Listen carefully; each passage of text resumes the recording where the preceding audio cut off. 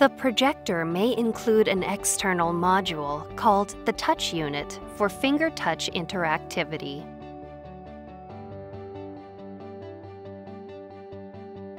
Before you pair the projector with a whiteboard, check the board to make sure the surface is flat enough to support the touch function. Both the vertical and horizontal curvature of the board surface must be 5 millimeters or less. You can check the curvature by placing a straight edge against the board surface and looking for gaps. Check vertically, then horizontally. If any gaps are greater than 5 millimeters and the touch function is required for the installation, you should replace the board.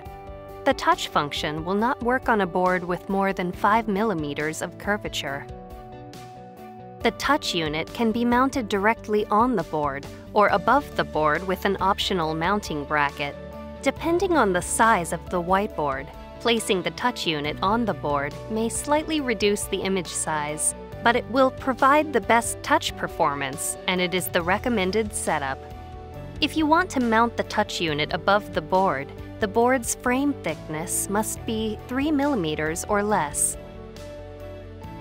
If you are mounting the touch unit directly on the board, you must position the top of the projected image approximately 2 inches below the inside of the board's frame.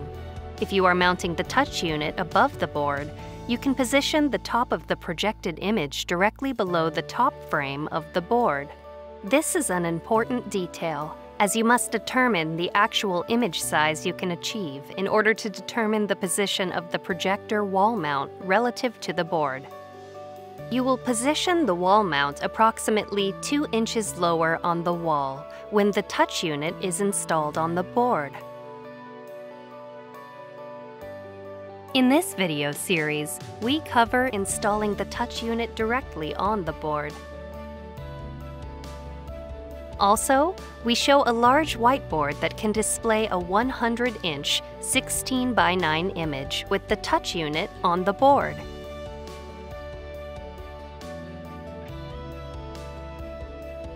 If you are using a pre-existing board, determine the largest image size that it can accommodate with the touch unit on the board, keeping in mind that the native aspect ratio of the projector is 16:9. You can use the online installation guide to determine the image size and wall plate placement information.